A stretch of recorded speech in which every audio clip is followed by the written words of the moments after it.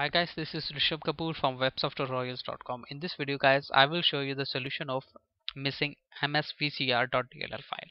So what you need to do, you need to go to google.com and you need to write msvcr and it will show you 110.110.170. So if your 110 is missing, then you need to write 110.dll download. Now you can see these links. Maybe you will see some other links, so you can download.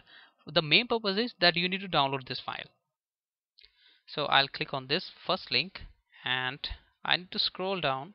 You can see download zip file, so I'll click it and it will display some versions, means it's 32 bits and it's 64 bit.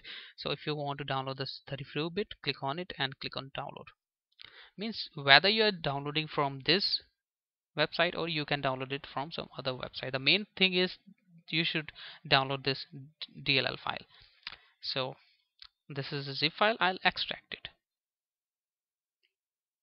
Now you can see this is the DLL file. What we need to do, we need to copy this DLL file and go to C, means where the window has been installed. Click on Windows, then click on System 32. Click here and inside System 32 folder you just need to paste this file. So I'll paste it. I already have this file here.